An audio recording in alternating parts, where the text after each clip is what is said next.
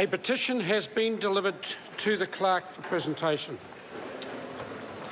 Petition of Duncan Alexander Webb, requesting that the House note that 3,054 people have signed a petition calling for a royal commission to be established to investigate the standards of repairs to properties following the Christchurch earthquakes. That petition stands referred to a select committee allocated by the clerk.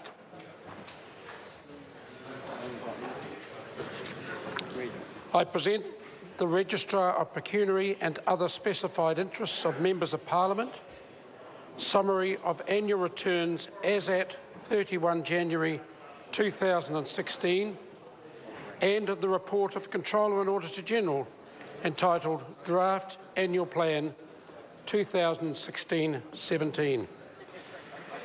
Those papers are published under the authority of the House. A Select Committee report has been delivered for presentation.